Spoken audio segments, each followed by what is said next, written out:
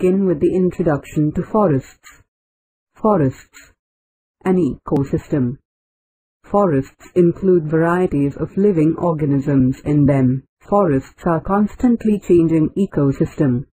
The organisms living in the forests are interdependent on each other. Forests either directly or indirectly affect the human beings also. Structure of the forests.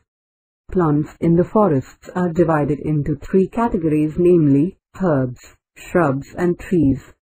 All these categories vary in their size, shape and other characteristics. These are also covered by creepers and climbers. Crown. The part of the tree with branches resting on the trunk is called as crown of the tree.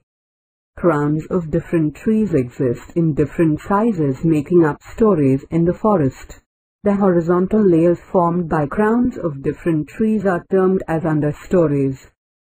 Giant and topmost story is formed by tall trees. Shrubs and tall grasses make up the middle story. Lower story is made up of herbs. Canopy, the roof-like structure formed by branches of tall trees, is termed to be canopy. Canopy prevents direct downpour of rainfall. This in turn prevents water stagnation in the forests. Soil. The soil of the forest is moist and warm as it is covered with leaves and fruits.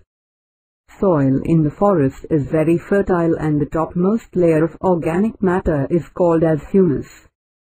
The floor of the forest is soft and spongy due to dead and decaying matter. Saprophytic organisms and microorganisms convert the dead waste into black organic substance called as humus.